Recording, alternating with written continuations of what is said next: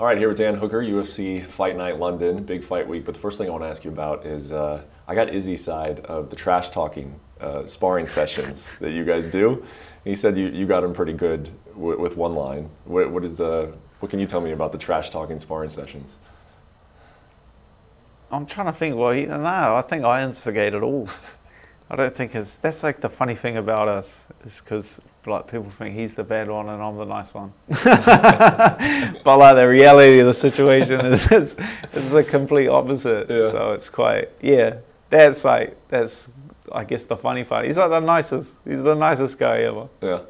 Is it fair to say I feel like you're coming into this year with just a completely different mindset than last year, and that's for several different reasons, right? But is that fair to say? Do you just feel like this year is going to be much different than last year? Oh, without a doubt. Without a doubt, I feel like I've grown and developed in front of everyone's eyes. It's not like other fighters who kind of they get that experience and they come to a developed version of themselves, then come into the UFC as a finished product. I wasn't like that when I came into the UFC. So I've been every risk I've taken in the UFC, every development I've made in the UFC, every adjustment in my game, every addition to my team has been for a reason. It's been for a long-term reason. And I've made that development in front of everyone's eyes. Every fighter makes that same development, but they might have 20, 30 amateur fights, then 20 kickboxing fights, and then have a pro MMA fight, and then they develop outside of the UFC, come into the UFC as a finished product. My first fight is on my UFC record. The first fight I ever had in my life is a pro MMA fight. It's on my UFC record. So from that moment, I was 3-3 as a professional, and then I went to my coach and I was like, hey, coach, how do I start working on that record you see in the UFC? And he just looks at me, he shakes his head and said, Dan, you're already 3-3, mate. I said, that's going to show up on the UFC? And he's like, yeah, that's going to show up on the UFC. And I was just like, well, that's not my path. You know what I mean? Like then from that moment, I was like, well, that's not my path to go in there in the UFC as a finished product. I don't need that. I can develop. I have the courage to let everyone see that process, to open myself up to everyone, to let them view that process, and it'll be cool for the people that have been following me the whole time and seen that process and seen that development. It'll be cool. It'll be like mind blowing for them to just be like, oh man, like we were right. He was working on something the whole time. And that's just the way that I feel. I've been working on something and developing something this entire time. And it's been a process, but I feel like, yeah, you're right. I'm coming to the end of that process. Yeah, well, and just last year specifically, because of everything that was going on and the nature of, how the Islam fight came up, like I saw you describe in another interview that you were just doing cowboy shit last year, which I thought was a great way to describe it. And you said it was fun, but it's like, I feel like there's a business approach to it this year. Just with the way you're talking about the drop to 45 and, entering this going back to this division, is that kind of, do you feel that at all? Like, yeah, I've had that realization in the last day, like since yesterday. I was like, no, I have been thinking this has been my plan all along. I remember thinking when I initially left featherweight, I was like, I'll be back, you know what I mean? And I made the move up to lightweight, and it was easy to attribute. It's easy to attribute that success to like a change in weight class. Oh, he was cutting too much weight. Like it's easy to attribute all of that, but so much has changed. So like absolutely everything has changed. The team I surround myself with, my mentality, my level of professionalism has all grown and changed since I first stepped foot inside the UFC. Mm-hmm. Is it almost odd for you to think about that last year the results weren't always what you wanted, but I got to believe that like career-wise, it seemed like you never done better. Like you got a new contract before the Islam fight, right? And just like the way that the fans appreciated what you were doing, like, how do you feel about last year in that regard? That maybe some of the results didn't go your way, but it seemed like your career is in a better place than it was last year. Again, like I knew what it was when I was taking those risks. I knew what it was when, when I was taking those risks, and I knew what it was. I knew that my long-term plan, I knew that there was a reason behind it. I knew there was a direction towards it. So why not? Why not? If I knew long-term that I was going to make the move back down to featherweight and put everything together and then start implementing all of those lessons that I had learned, why not make the most money you've ever made in your life in in a year? Like, it was a tough time for everyone, the pandemic times. Like, it's a tough time for everyone. Most people took some, most people's, like, being at home and seeing people's businesses fail and stuff like that. Like, I didn't take it for granted that I was able to not only get out there and put food on the table and make a living for my family, but go out there and in that last year make more money than I've made in the rest of my life combined.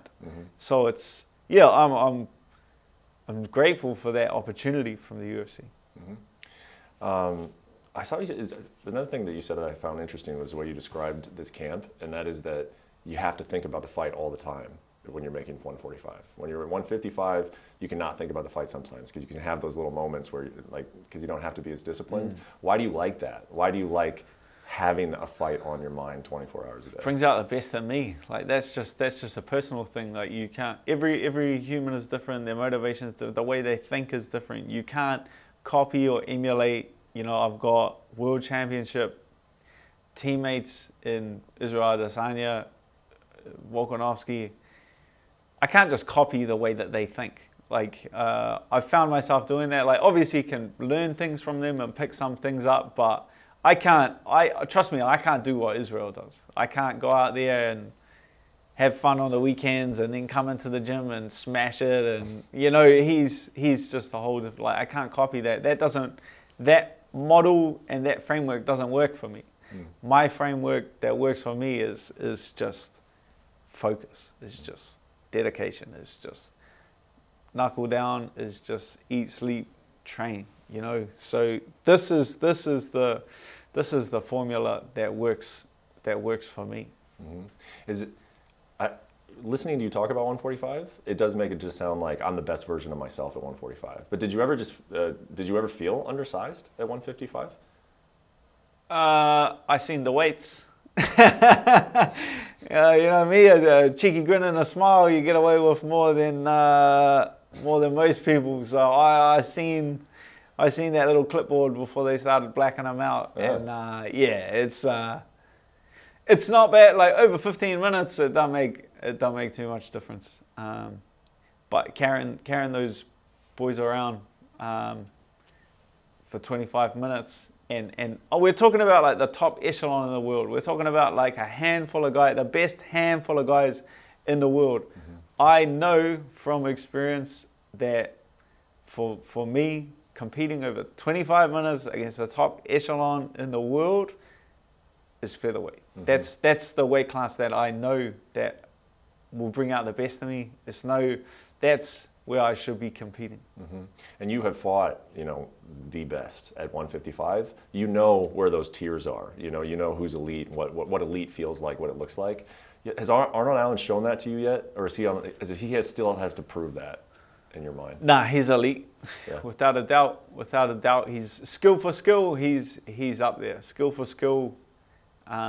He's a very tidy fighter.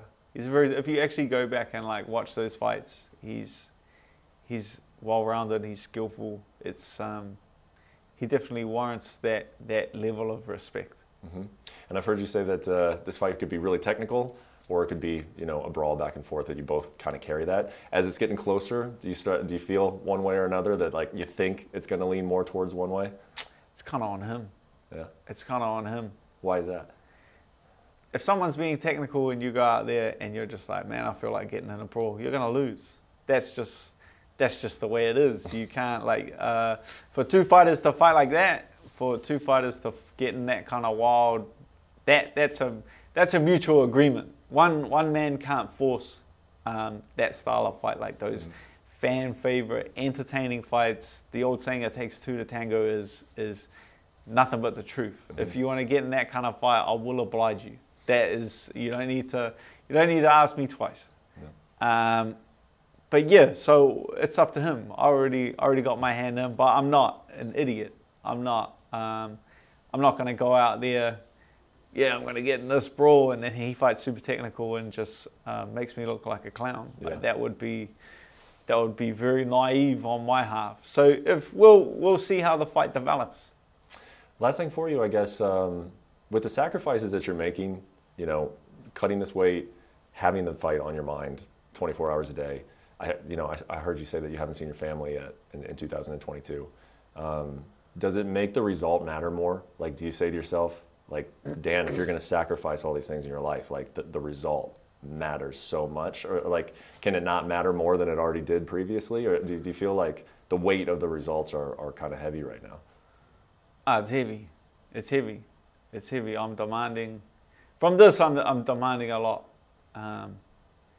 Yeah, I'm expecting a good result, and that's, yeah, like the losses, it's not good enough. It's not good enough. But that's between me and me. That's not because anyone came up to me and said anything about that, and someone said, oh, like someone made me feel some type of way. Like no one is as hard on me as me.